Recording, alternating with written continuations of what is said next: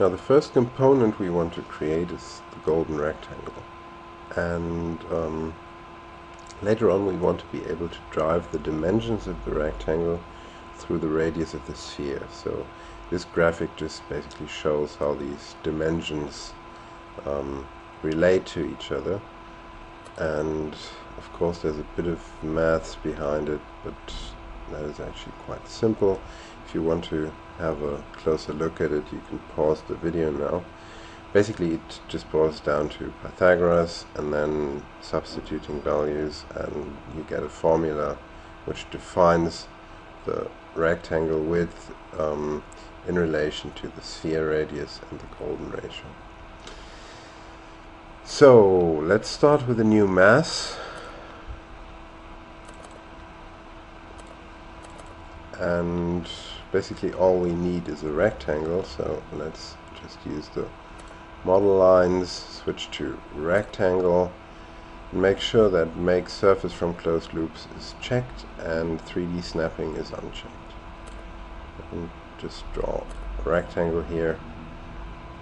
We want to have this rectangle centered, so we're going to use the dimension tool to create some EQ dimensions.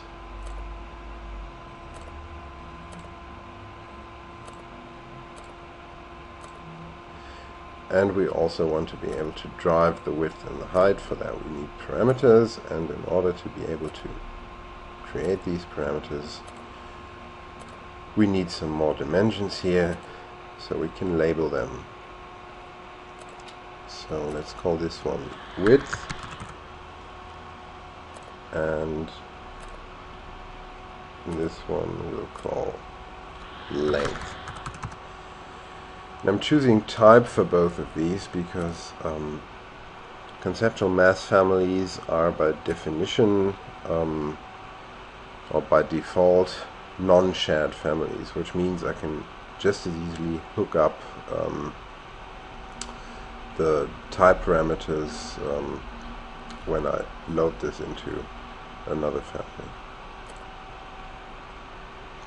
So let's go to the family types and add some more parameters. What we need is of course the golden ratio, which we'll add as a new parameter.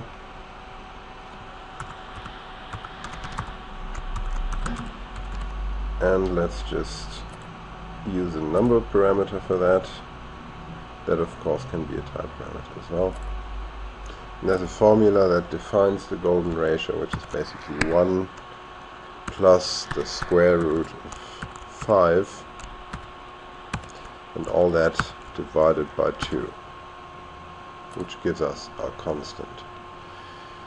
And then the length should be width multiplied by golden ratio.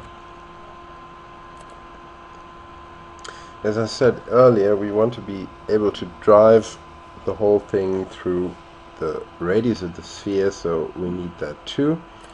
Let's create a parameter for that and aptly call it sphere radius, and that can be a type parameter as well. And let's just give that a value, say 25 meters. And now we just need to put in the formula that I showed earlier, which is this.